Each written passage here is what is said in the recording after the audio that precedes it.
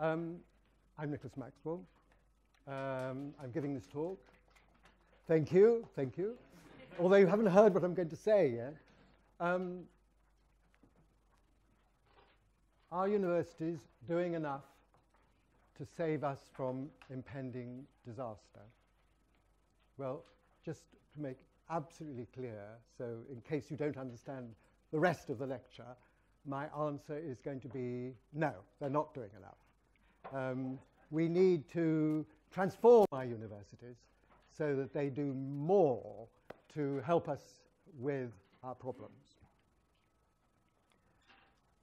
I'm sure that all of you will have noticed that where humanity faces a serious crisis, perhaps an unprecedented crisis.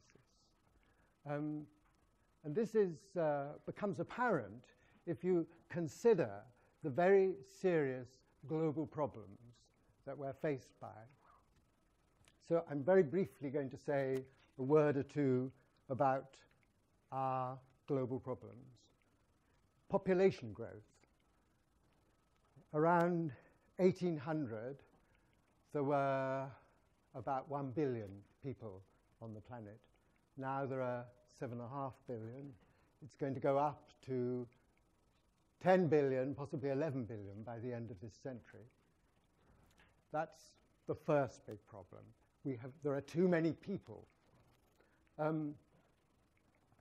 Destruction of natural habitats, loss of wildlife, and mass extinction of species. As I'm probably sure you also all know, we're going through what's sometimes called the sixth great extinctions. There have been massive extinctions before in the history of life on this planet due to natural events. This one is being caused by us. Some estimations put the rate of extinctions as something like 10 to 100 species a day go extinct. We don't really know how many different species there are on this planet. We have sort of estimations, but that's the sort of calculations that are made. The lethal character of modern war. In the 19th century, around 12 million people died as a result of war. In the 20th century, it was over 100 million. And we're not doing very well in this century either. By the way, can you all hear me? I don't want to be speaking here, and can you all understand what I'm saying? I'm not talking too quickly or too slowly. Good. The threat of nuclear weapons. The mere existence of these nuclear weapons ready to be fired at the touch of a button is a danger. On a number of occasions in the past, if everybody had done what they're supposed to do, we would have had nuclear devastation. Flocks of geese, the moon has been misinterpreted, or simply malfunctioning of computer systems has been interpreted as the other side has set off all its rockets, so we have to respond. And sooner or later, because of accident or hacking or rising conflict, it will happen. And we really need to, it's a menace, and we really need to get rid of them. Vast inequalities of wealth and power around the globe. There has always been inequality, except when we lived in small hunting and gathering tribes, perhaps. Oxfam estimated last year that the 42 wealthiest people on Earth own as much as the poorest half of the population of the Earth.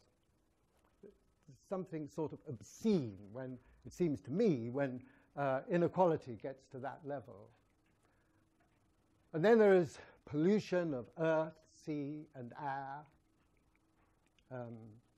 plastics in the oceans, the oceans becoming more acidic, coral reefs, the tropical rainforests of the oceans dying, and then finally the impending disasters of climate change, which is perhaps the most serious problem. We've known about this for a very long time. We've certainly known about it since 1958, 1960, when very precise measurements were made of the increase of CO2 in the atmosphere. We knew that that was going to cause global warming. That's 60 years ago. And even so, the rate in which CO2 is emitted increases, despite all the efforts, increases in the atmosphere due to us. Why have we encountered, why do we have this crisis now? What is it about our times that has led to this? What's behind it all? Well, what I'm going to argue is that there is actually a very simple answer to that question.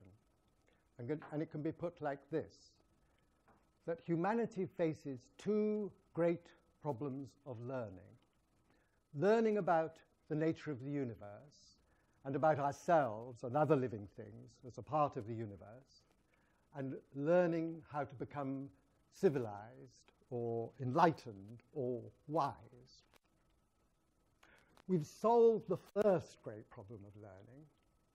We solved that when we created modern science and technology, essentially in the 17th century. We discovered a method, scientific method, for progressively improving our knowledge and technological know-how. But we haven't solved the second great problem of learning. And that combination of solving the first problem and not solving the second problem puts us into a situation of great danger. Because as a result of solving the first great problem, as a result of the immense intellectual success of modern science and technology, we enormously increase our power to act, or at least some of us increase their powers to act. And this can have all sorts of good consequences, as it has in all sorts of ways. It's made the modern world possible, but it has also been responsible for all our global problems. All our global problems are the result of new things we've been able to do that have been made possible by modern science and technology. Modern science and technology lead to modern industry, modern agriculture, modern hygiene, modern medicine, modern armaments, and so to all the global problems that I've been talking about. So it's that combination of solving the first problem, not solving the second, that is so dangerous.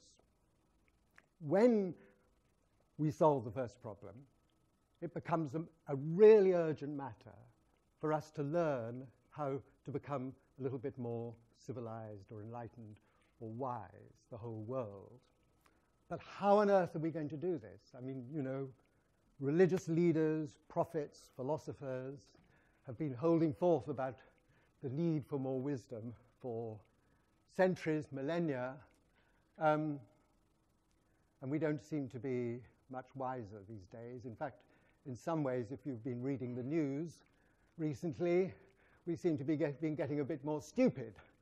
How on earth are we going to solve this second great problem of learning? Well, I have a suggestion.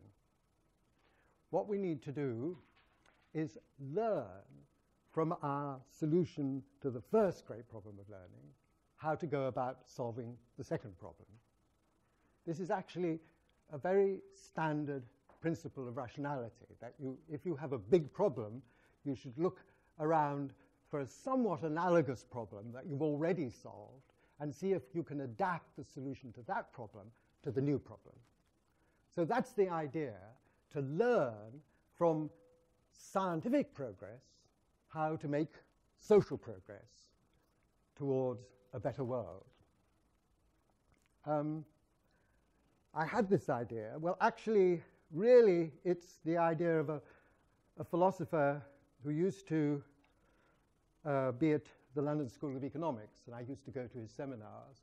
And he had this idea, although he would never have put it like that. He put forward a view of what it is that makes scientific progress possible, and then he generalized it to an idea of rationality that he called critical rationalism, and then applied it to social and political problems.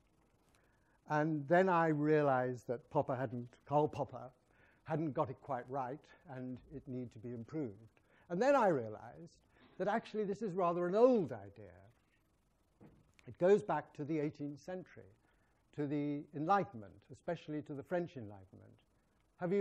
Do you know what the Enlightenment was?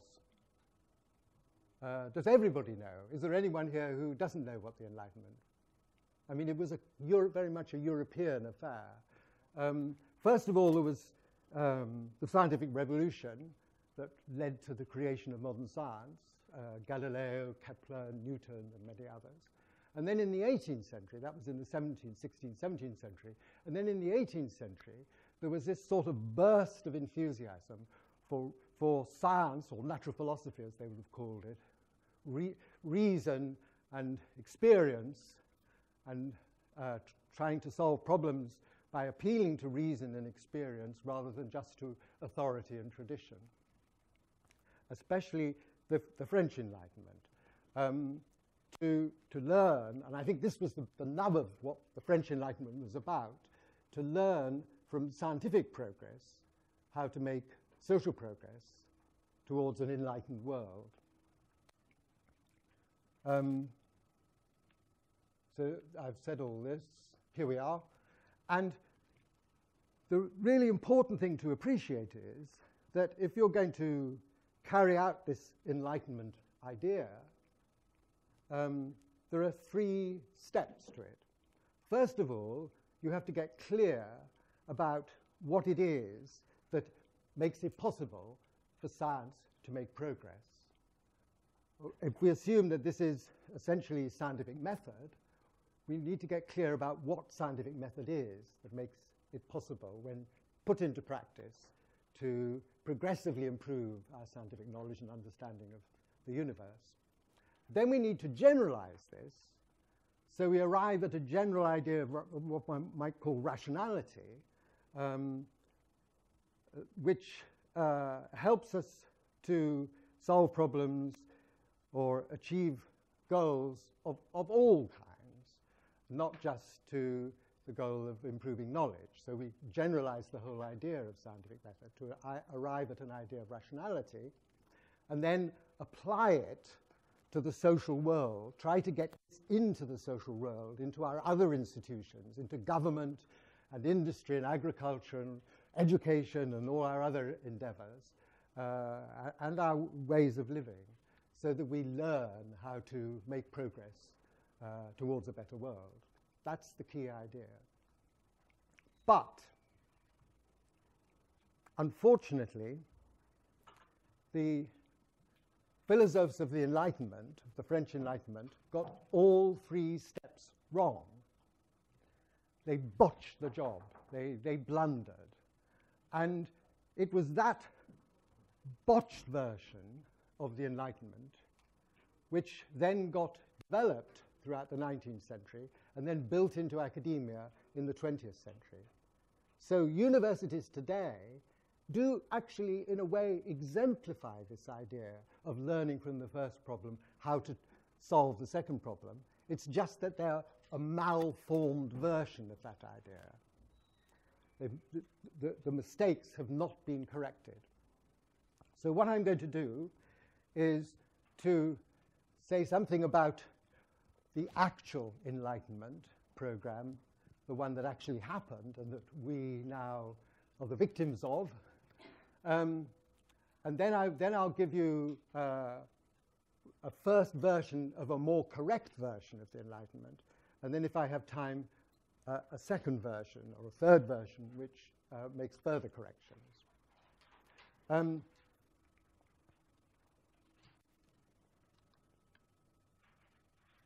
So the Philosophes, Voltaire, Condorcet, Diderot, and others, they accepted, for them, the great hero was Isaac Newton, who'd discovered Newtonian theory. And they took his professed ideas as to how science ought to proceed. He was a sort of hero for the Enlightenment. And they accepted as the first step that science proceeds by basing laws and theories on evidence, by doing observation and experiments and then arriving at laws and theories by induction. And they thought the proper way to generalize that was to generalize this conception of scientific method so that it can be applied to improving knowledge of social phenomena. If it's important for the betterment of humanity to improve our knowledge of natural phenomena, which is something that Francis Bacon much earlier had stressed, surely it must also be important to improve our knowledge of ourselves, of the social world. And so they set about creating the social sciences, anthropology, economics, psychology, political science, and the other social sciences. And then these got developed throughout the 19th century by a whole range of people like John Stuart Mill, Karl Marx, Durkheim, Max Weber, and others. And then it was built into universities with the creation of departments and disciplines of social science. And the outcome is universities primarily devoted to improving knowledge and technological know-how. Natural science is devoted to improving our knowledge of the natural world. The social science is devoted to improving our knowledge of the social world. And a few little oddments that don't quite fit in with that general scheme. So that's sort of the outcome of this of the actual Enlightenment. And we could call this conception of inquiry that emerges, put very succinctly, that in order to help promote human welfare, academic inquiry must, in the first instance, acquire reliable knowledge and technological know-how. Universities must devote themselves to solving problems of knowledge. Once knowledge is acquired, it can be applied to help social problems. And that carries with it the implication that values, political ideas and programs, policies, philosophies of life, ways of living, must all be excluded from the intellectual domain of inquiry to make sure that only factual ideas get into the intellectual domain relevant to improving our knowledge of phenomena. And this is essentially what we've inherited from the 18th century. And what I've just described probably fits universities as they were in the 1950s rather than today. Various things have happened. Not everything that goes on today quite accords with this idea of what I'm calling knowledge inquiry. But this is the kind of basic paradigm, the basic idea as to what universities are doing. First of all, acquiring knowledge, then applying it to help solve social problems. Well, as I've said,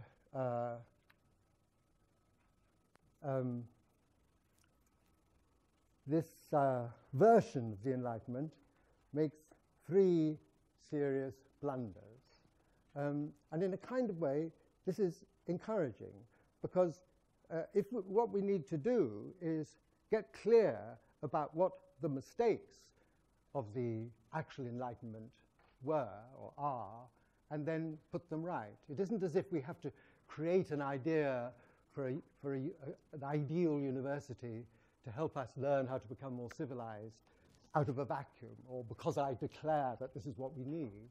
What we have a clear prescription. We can look at what the Enlightenment actually did, see where they went wrong, and then correct their mistakes. So that's what I'm now going to try to do. And this is just to remind you of the three versions of the Enlightenment I'm talking about.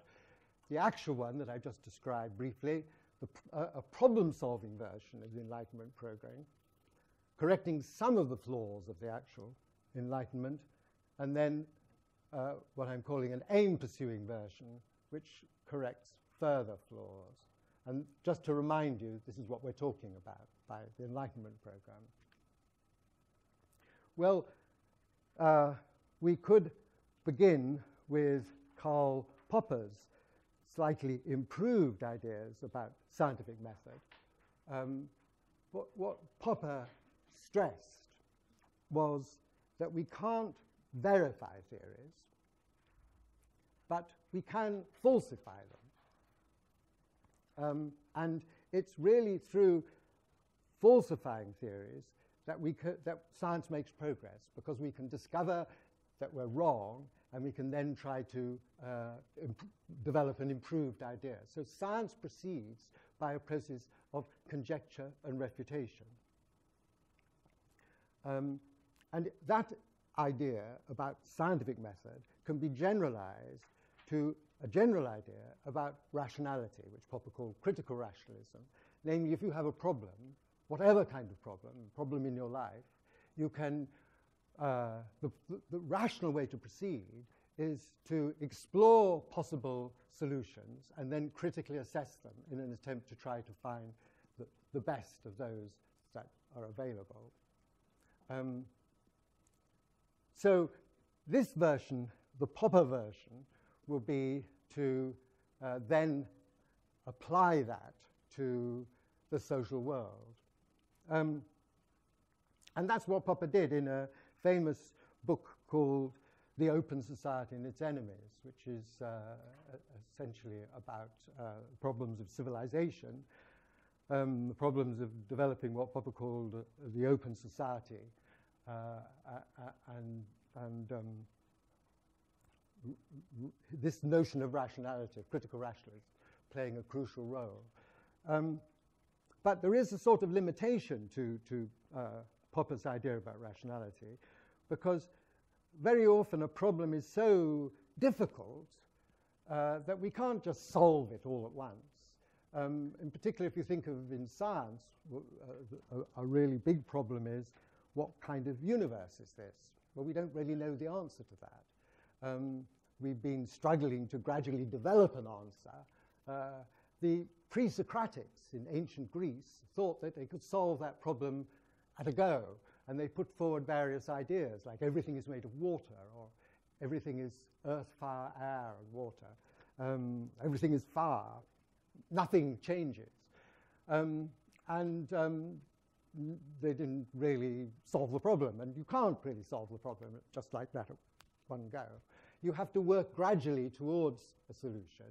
You have to work at more specialized, more specific problems, the orbits of the planets, how objects fall, for example, the problems that Galileo and Kepler tackled, to gradually work towards a solution to the fundamental problem. And the same thing holds clearly for the task of making social progress towards a more civilized, enlightened world. It's not something we're going to solve overnight. It's going to take a long time. It's a big, difficult, profound problem with a multitude of aspects. It's only something we're going to work gradually towards solving. So whenever you have a really big, difficult problem like that, the thing to do is to specialize, to tackle preliminary problems, specialized bits of the problem, in an attempt to work gradually towards the problem you really want to solve. But if you do that, if you specialize, it's also really important to interconnect ideas about the fundamental problem you're trying to solve and all the specialized problems you're solving. Or you may get so lost in your specialized problem solving that you forget about what it is you're in the end trying to do. So that's these four rules of rational problem solving that I extract from science, scientific method. And then the step 3 would involve helping humanity resolve conflicts and problems of living in increasingly cooperatively rational ways, so that what is of value in life may be achieved in a just way, and so that social progress is made towards a good, civilized, wise, enlightened world. Now, you can see that what is involved here at step 3 is a radically different idea about what social inquiry ought to be. The actual Enlightenment held the view that social inquiry is a science. First of all, it acquires knowledge, and then it applies it, perhaps. Here, the idea is entirely different. The idea is to actively, for academia, for universities, to take as an absolute priority to engage with the public, with the world outside the university, and try to help people to resolve conflicts and problems of living, including global problems or the local aspects of global problems, in more cooperatively rational ways. And to get into our institutions and our society and the way we live, habits, traditions of tackling problems in accordance with these rules of rational problem solving. Social inquiry will be much more like social methodology, social rationality, or the attempt to develop a more rational social world in this sense than social science.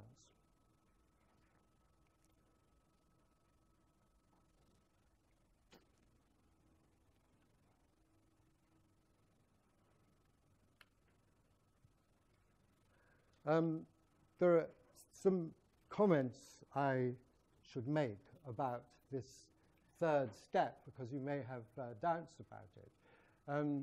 The blunder of the actual Enlightenment is to develop the social sciences alongside the natural sciences. And what I've been arguing is no, we need to think of the social sciences as fundamentally different.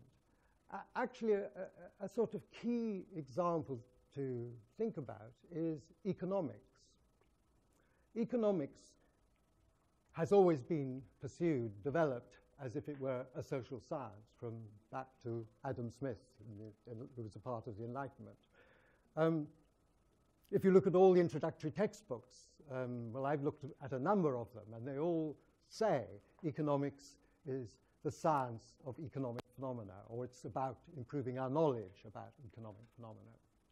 But economics has, at its heart, a problem of living. Presumably, it's sort of about the creation and distribution of wealth, or better, perhaps, the sustainable creation and just distribution of wealth. This is a problem of living.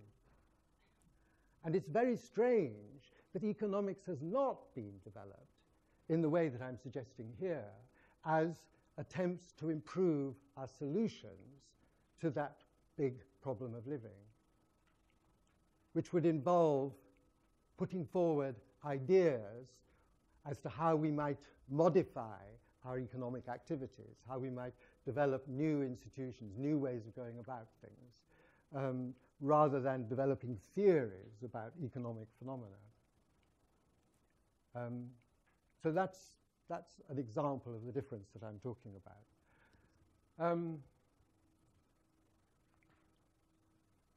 Well, the first point, we tend to think of science, natural science, as being of value but culturally or intellectually, because it improves our knowledge and understanding of aspects of the world around us, and also of practical value, and it leads to technology, and it helps us with solving practical problems in various ways. Well, this Enlightenment project is exploiting a third value of science, rather underplayed, namely what one might call the methodological value of science. Natural science has, without question, made astonishing progress. We ought to take seriously that there may be something very important to be learned about making progress in other areas of life from this one case where we really have made, unquestionably, very great progress in our knowledge and understanding.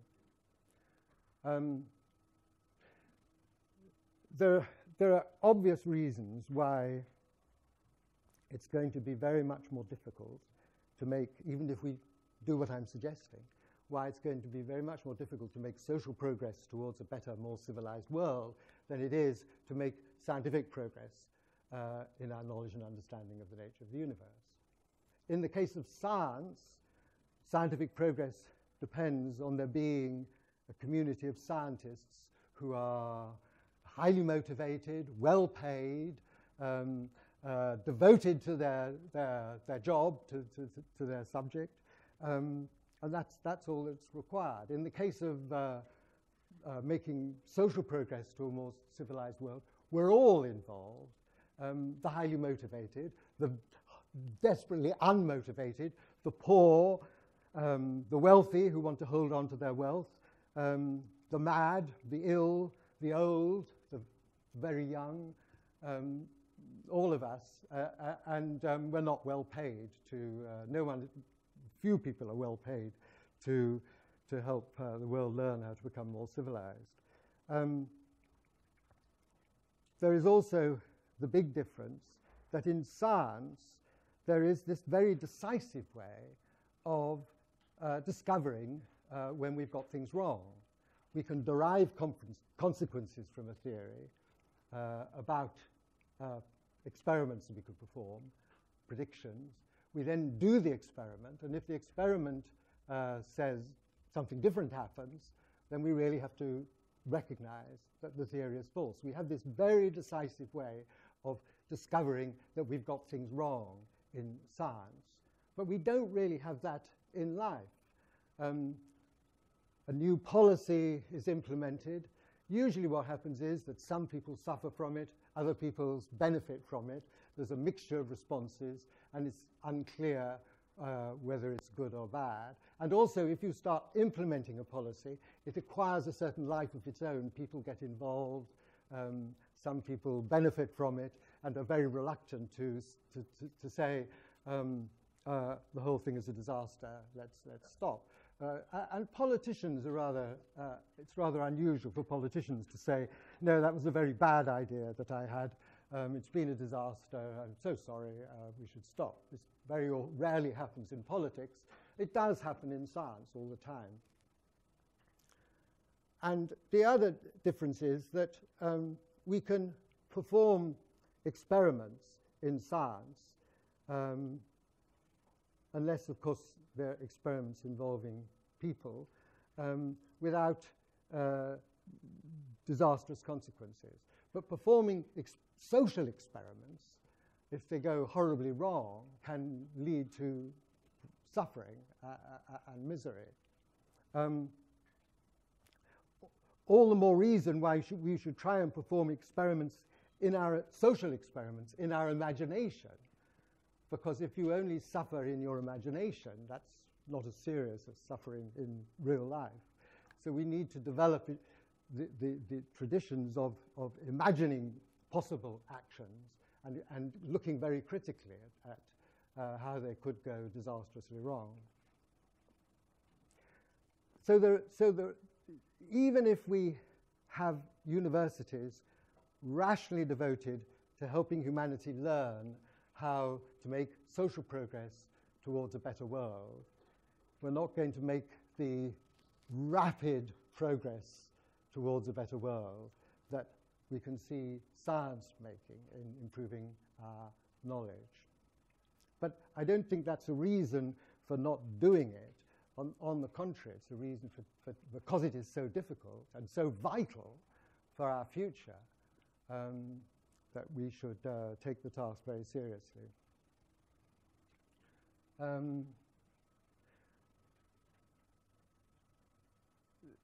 I think I've said something about rationality. So one might think that the idea of a rational society is a sort of horrific society where everyone has to be ruled by reason, so that you're not allowed any kind of free will at all. You've got to do what is rational all the time. act in accordance with algorithms, in effect. Well, the conception of reason that I've been employing here is not like that. It doesn't prescribe precisely what you should do. It tells you what to attempt to do, but it doesn't specify precisely how you have to act. And in fact, in tackling our problems rationally, in accordance with these strategies, we give ourselves our best opportunity to achieve what we really want to achieve and what is really desirable and of value to achieve. So far from restricting our freedom, it would enhance our freedom. And the last point I wanted to make was, but perhaps the whole idea is a mistake, and we should first of all we have to, if we're going to be rational, first of all acquire knowledge and then apply it. Well, there are all sorts of things wrong with that. First of all, if we don't have some preliminary idea about what our problem is, we don't know what kind of knowledge it's relevant to try to develop. A very slight change in the way one construes one's problem may lead to a dramatic change in the kind of knowledge it's relevant to try to develop. If you think of medicine, for example, and you think of medicine as having to do with curing disease, then there's a whole lot of knowledge and technology that you should try, that is relevant to try to develop. But supposing you just slightly change the way you think of the basic problem of medicine to include the prevention of disease, then a whole lot of other knowledge becomes relevant. Instead of drugs to cure disease, it's all about taking exercises and not smoking and other things like that. So just a slight change in the way you formulate a problem can dramatically change what kind of knowledge it's relevant to develop. And of course, the other point to make is that many problems of living, including the global problems I started off with, for their solution, what they require is that we start acting in new ways, not we don't need new knowledge, we need to do new things. For example, the problem of nuclear weapons doesn't really need new technology to solve. It needs us to start doing new things, getting rid of nuclear weapons.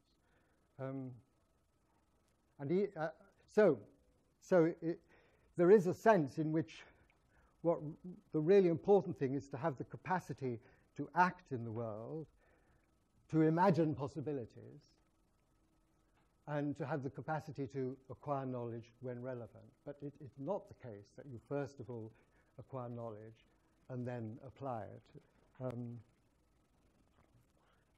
That's a very bad idea about how to rational procedure.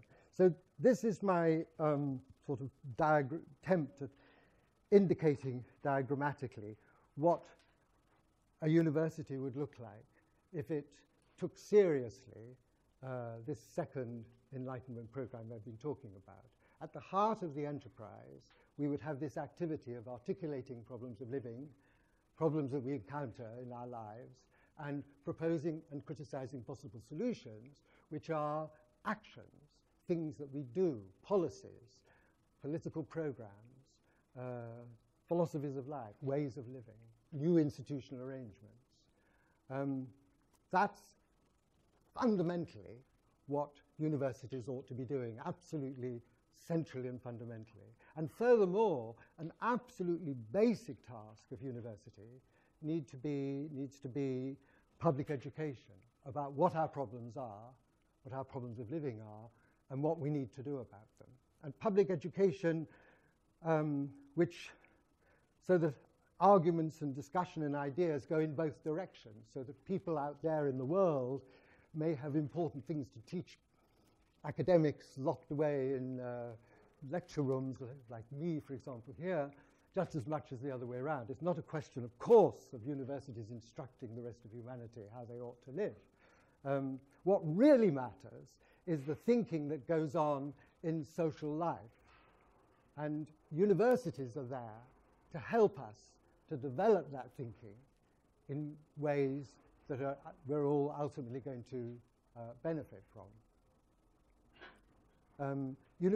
One ought to think of universities as a sort of people's civil service, doing what actual civil services are supposed to be doing in secret for governments, doing openly for the public as a kind of resource to help us to solve our problems.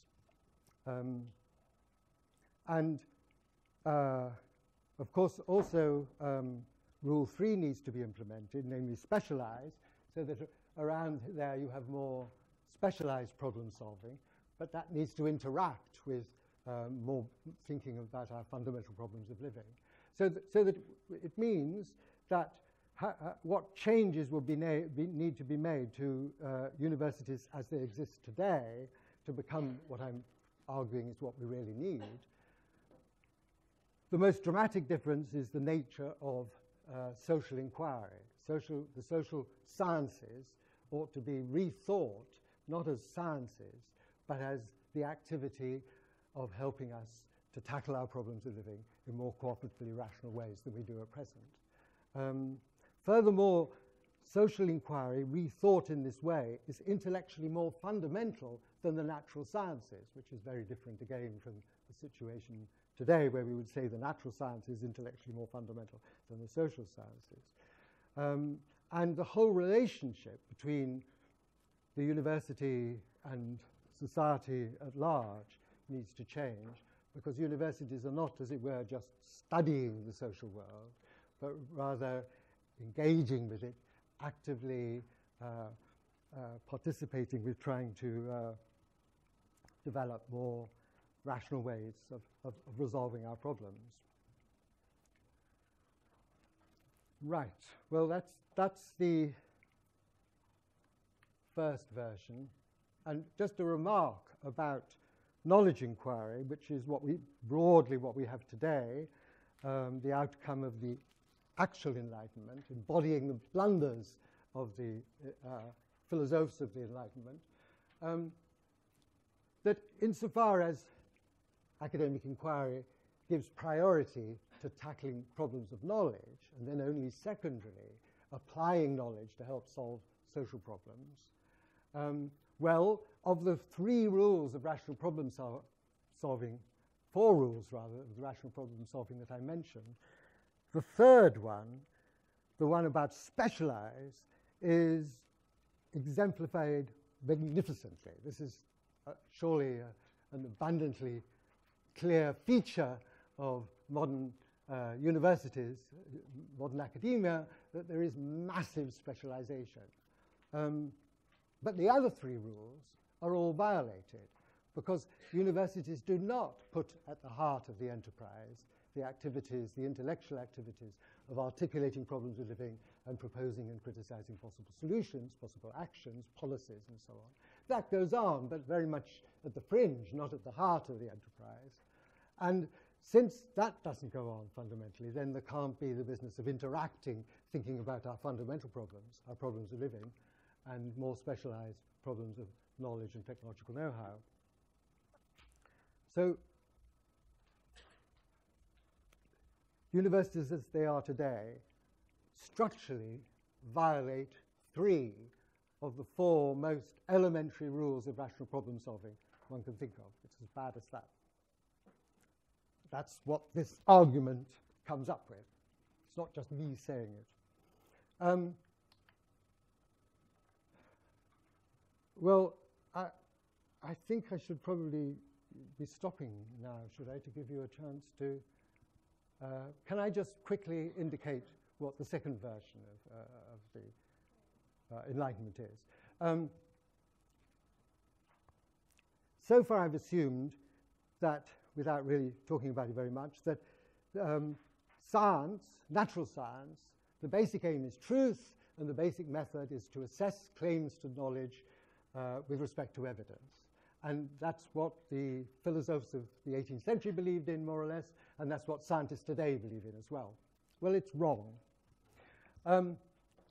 If you look at physics, you find that physics only ever accepts unified theories. That is, a theory, in order to be acceptable, Newtonian theory, quantum theory, general relativity, in order to be acceptable, it must say that the same laws apply to all the phenomena that the theory applies to. You can't have a kind of patchwork quilt theory that says one set of laws over here, another set of laws over here, another set of laws over here. But there are always going to be endlessly many such patchwork quilt theories that you concoct, which can be concocted to fit the phenomena even better than the theories that we actually accept. But those never get considered for a moment. So in physics, we are always only accepting unified theories, even though there are endlessly many disunified rival theories that fit the facts even better. They never get even considered. What that means, in my view, is that the whole enterprise of physics is making a big assumption, a big implicit assumption about the world. Namely, the world is such that none of these patchwork quilt theories is true. There really is some kind of underlying unity in nature. Well, how do we know? This is sort of a conjecture, an article of faith, not something we've really established. Precisely for that reason, we need to, and this is the sort of argument that there are these two constraints on theories, empirical success, of course, and also this other constraint that it must be unified. And that means that there is this big assumption lurking in the whole enterprise. Or put another way, the basic aim of physics is deeply problematic, because the aim is to discover in what precise way the universe is unified, what kind of unified theory of everything there is. But we have no idea that the universe is like that. So we need to put forward conjectures and subject them to critical assessment. Or more specifically, I argue that we need to represent this assumption in the form of a hierarchy of assumptions. And as you go up the hierarchy, the assumptions get less and less substantial, till at the top we have an assumption like the universe is such that we can acquire some knowledge of our local circumstances sufficient to make life possible. Well, if that's false, we've had it whatever we assume. So we're never wanting to reject that assumption. And then as we go down the hierarchy, the assumptions get more and more substantial and more likely to be wrong. And then we try to choose those lower assumptions that are the most, that seem to give the most help with improving our knowledge. So that and then that leads to an adaptation of methods as well. So we improve our aim and our methods, or our assumption and methods, as we proceed. There's a kind of feedback between improving our knowledge and understanding of what kind of universe this is and the methods we employ in improving knowledge.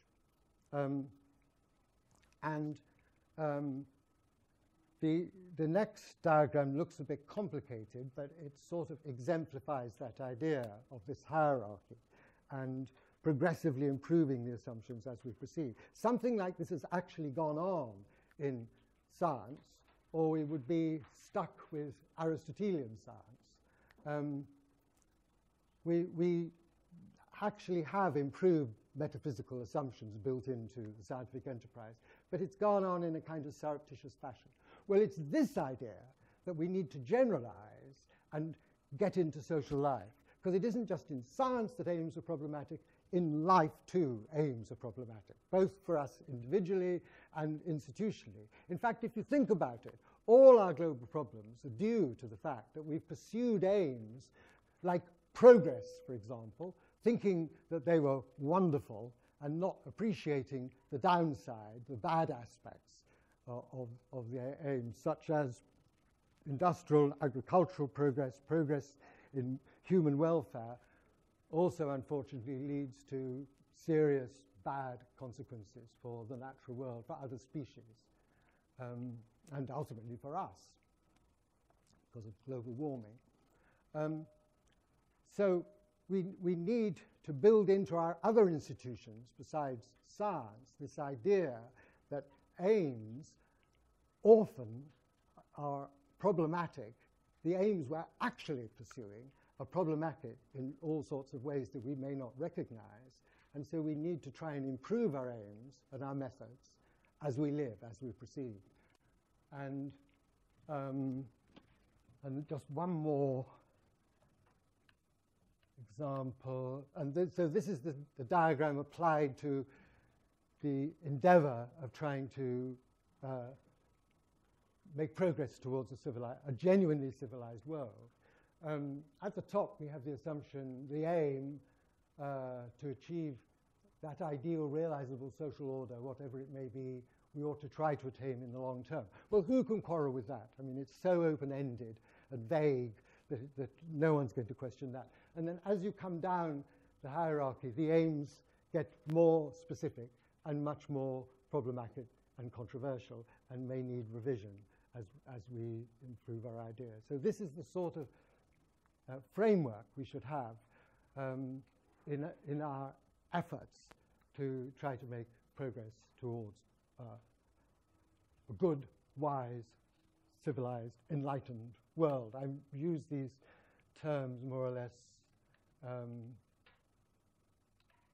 synonymously. Right, so this is my conclusion, that universities are not doing everything that they might be doing. We need a kind of quite dramatic change in universities so that they make as an absolute priority the really fundamental problem we now face of making progress towards a more civilized world, or I think we will end up destroying ourselves sooner or later. And then here are some of the things that I have written about this over the years. I've been going on about this for a very long time. I've published a book called From Knowledge to Wisdom in 1984, which was highly praised in Nature and various other places, and then forgotten about. And every year or two, I publish another book. I give talks. But universities, all about innovation, in some ways are very conservative and resistant to change. And there have been a little changes. There's a thing here. Have you heard of something called the Grand Challenges Program? No. Well, there is a thing called the Grand Challenges Program. And there's been a bit of an input from my ideas into that, but it doesn't go nearly far enough. I have a handout, and it's a list of the changes that need to be made to universities as they are now, if we're going to have what we really need. So, and on the table there, I put some leaflets about some of my books. One of them, Karl Popper's Science and Enlightenment, which was published in 2017, is published by UCL Press, and you can download it for free. So if you're interested, and there's a preface which sort of summarizes really this talk. So if you're interested, you can have a look at that. Thank you.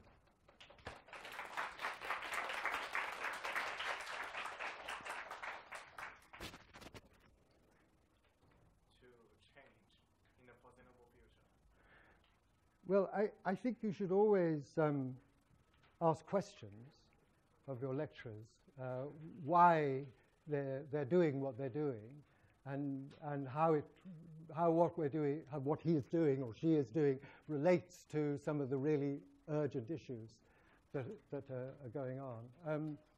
That's one kind of change. I think students are. You're in a sort of funny position because in one way you're at the bottom of the whole hierarchy, but in another way you're the customer these days. You know, you have a certain, you should have a certain influence. So I think you do have a really important role. I think students ought to be seizing on this and getting a student movement going to change universities, because actually I think what I have been arguing really is the case. The really urgent problem of learning we now have is to learn how to have a better world. This really is because of the crisis situation we're in. Before modern science and technology, wisdom was a kind of private luxury. Now it's a kind of public necessity. And by wisdom, I mean simply the capacity, the active endeavor, and the desire to realize what is of value in life for oneself and others. So it includes knowledge, technological know-how, and understanding, but a whole lot of other things as well. And that wisdom should be the basic aim of universities, not knowledge. I mean, knowledge is there, it's important, it's an integral part of wisdom. Yes, sorry. So can I give a summary about what you have said is always try to know the original, I mean, how to say, the very beginning of the knowledge that what we are going to learn. Is it correct? Say that again. Try to always ask some questions about why we're doing what we're doing. Well, yes, I think one of the... I taught for 30 years in this institution, and one of the things I discovered was that you get a lot of answers to questions, but you're often not told what the questions were in the first place. You're very rarely given opportunity to articulate your own questions. And also the whole educational process tends to be one of trying to get rid of this feeling of stupidity. After all, isn't that the idea, to stop being stupid and become intelligent and educated? But actually, where you feel stupid, where you feel baffled, that's where your real intelligence and creative and intellectual creativity lies. And it's often really difficult to turn a feeling of bafflement into an articulated question. And there's very little encouragement in a lot of university education to encourage students to do that, let alone to go on and explore questions that you raise. I mean, I would like to have at least one university where you go to the university with a question, with a problem, and you're assessed in terms of, is this a good question to be exploring? In other words, a university of research rather than of instruction. And you learn by trying to. And I think a course should be an exploration of a problem. And then you may have to, along the way, learn things, of course, to deepen your understanding about the problem that you're exploring. And some courses perhaps are taught like that, but a lot aren't. And I think this involves also a transformation of education as well as research. But there's a very short book that I published a year or two ago, which I brought along, called, here it is, it's quite short, it's called How Universities Can Help Create a Wiser World, and that's what it does. And so you can have a look at this. It's in the library. So any lingering doubts about what it was that I was on about during this year can be dispelled with a glance at that, or at, for example, Arguing for Wisdom in University, which is a kind of autobiographical account of my attempts to get universities to pay attention to wisdom. Okay. Thank you very much. Okay.